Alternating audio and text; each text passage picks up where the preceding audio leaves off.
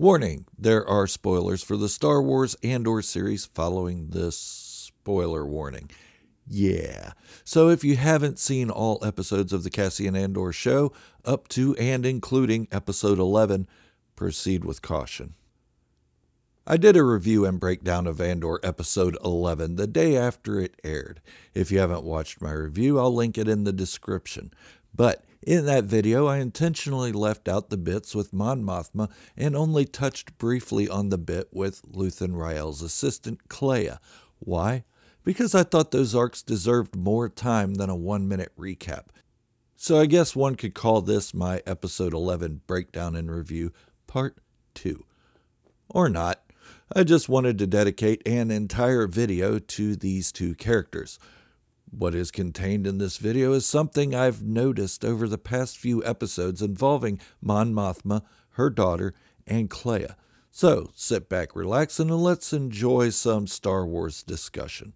If you love Star Wars as much as I do, or you're just a casual fan wanting to talk about the greatest franchise ever created, then you've come to the right place, because Star Wars is all I talk about, and I upload new content, well, whenever I can. So if you have an interest or love for Star Wars, go on and hit that subscribe button and join this growing channel for deeper discussions, theories, and Star Wars lore. Each one of you is appreciated more than you know. I want to start with Mon Mothma and her daughter, then move on to Kleya. After that, I'll talk about how they relate as characters and writing. So, Mon Mothma, what do we know about her from Star Wars original trilogy? She was only in Return of the Jedi, and we only saw her in one scene. And even then, she seemed like a caring leader, becoming visibly upset when commenting on the many Bothan spies who died to bring the rebellion the plans for the second Death Star. And that caring has moved into her other reprisals of the character that we have seen in other Star Wars projects. Yes, I said projects, plural. She was in a deleted scene discussing the formation of a rebellion in Revenge of the Sith, and she was also in an arc of Star Wars Rebels, which I will discuss first. And now she is prominently featured in the Star Wars Andor series. So, yeah, Star Wars Rebels. If you haven't watched it, I highly recommend it. There's a lot of Star Wars lore in that series, but if you don't want to watch it, I'll go ahead and spoil it for you now. The Empire is on the hunt for Mon Mothma. At the time of Rebels, she is a fugitive. Why? Well, there's the obvious. She's a rebel sympathizer within the ranks of the Imperial Senate. That's pretty obvious. But there's more to it. The moment Mon Mothma became a fugitive from the Empire was 2 years prior to the events of Rogue One, a Star Wars story. What does that have to do with Andor, you ask? Well, the Mon Mothma conversation with Take Homa and Davos Golden, the seedy banker, takes place 2 years prior to Rogue One, a Star Wars story. Coincidence? I think not. We know something leads to Mon Mothma becoming a fugitive, and she will ultimately become knowingly involved in the rebellion. So it's pretty safe to say she isn't going to take Davos Golden's deal, which is she would have to give up her daughter in order for Davo to fix the 400,000 credit discrepancy in her family's account. With not taking the deal, she will either be discovered by the Empire when they audit the account, or Davo will turn her in. And this will lead to Mon Mothma becoming a fugitive, as we see in Star Wars Rebels. But what will become of her family? Will her daughter and husband be imprisoned for her deeds in order to pull her out of hiding, or is her husband an Imperial sympathizer? We know Mon Mothma's daughter is closer to the husband, so maybe Perrin Firtha, that's the husband's name by the way, will give the Empire what they want.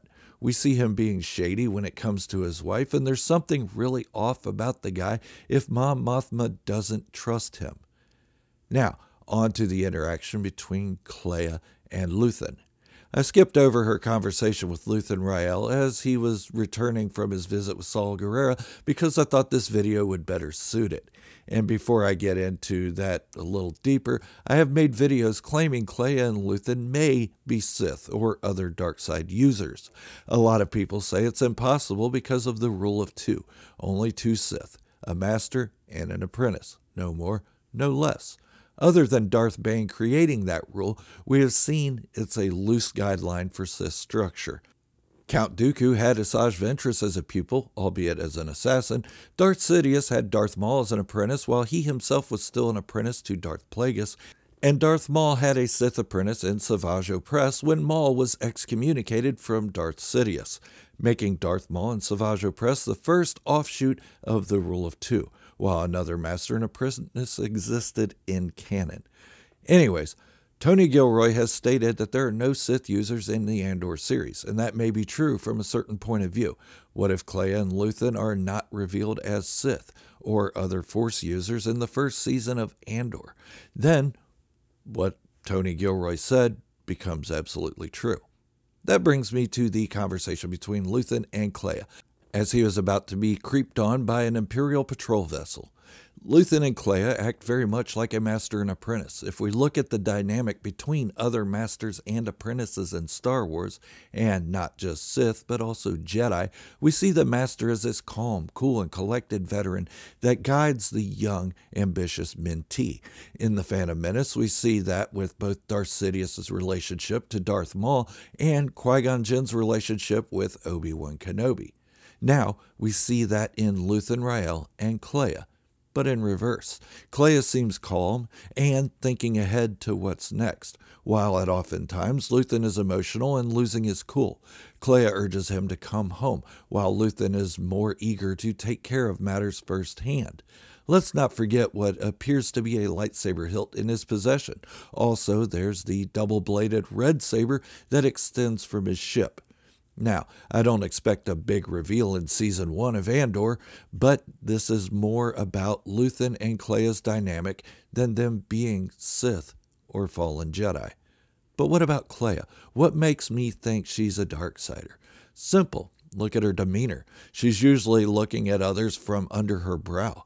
That's a bit sinister, don't you think?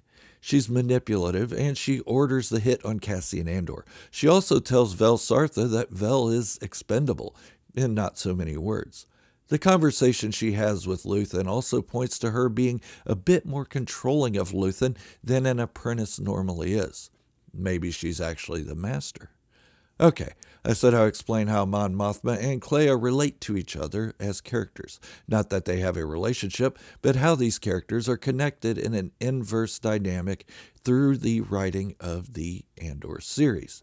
As I mentioned, Kleya is calm and collected, whereas Mon Mothma is constantly troubled. These two are polar opposites of one another. Mon Mothma takes risks, where that isn't something normal for someone trying to be covert, where Kleya eliminates risks, or those seen as loose ends. Mon Mothma isn't willing to do everything possible for her cause, but Kleya is, both while in hiding. Mon Mothma also puts her faith in people she should not be trusting. For example, take Homa. As he may seem trustworthy, do we think he would stand up to interrogation from the Imperial sources?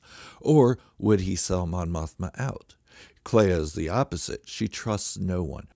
But these are just some observations I've had. I could be wrong, and I'm okay with that. I'm not going to get upset if Lucasfilm doesn't follow this guideline. It's not really a guideline, but follow this speculation. But I have two more points to make. As a side note, the Sith Stalker armor we see in Luthen's shop. At first it seemed there was only one set that had been moved from the front of Luthen's shop to the back. But now, upon closer look, there are actually two sets of Sith Stalker armor. One in the front of the shop and one in the back. Two shop workers, two sets of Sith armor. Both distinctly different, but with similarities in design. This isn't to bring Starkiller back to canon. I'm sorry. It's a hint that there's something else going on with Luthen Rael and Kleya. One set would have been an Easter egg. Two, that's a clue. They want us to know that armor means something, and they didn't set them side by side. They put them in separate parts of the shop. The second part comes from the 2019 canon novel Master and Apprentice, where it was revealed that Count Dooku, formerly Master Dooku of the Jedi Order, had another Padawan by the name of Rael Averross. Luthen Rael, Rael Averross. Coincidence? Maybe not. Who better to have disillusioned by the Jedi Order than someone who was taught by a man already internally conflicting over the ways of the Jedi? Count Dooku even said in Revenge of the Sith that he wished Qui-Gon were alive. He would have joined Dooku. Why? Because Dooku trained him. Now, Luthen Rael may have been taught in the same manner, if he is Rael Averross. We can argue and speculate as to whether Qui-Gon Jinn would have turned to join Dooku, but the fact remains, he died. But he did have a blatant disregard for some of the Jedi Order's practices and logic. It's all just something to think about. Any one of these points, theories, and speculations may never come to light, and that's okay, but that's what we Star Wars fans do. We try to fill in the gap with our own version of canon.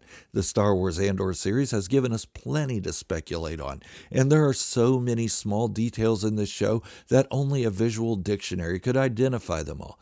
But let me know what you think in the comments below. Is there something I missed? Just be respectful.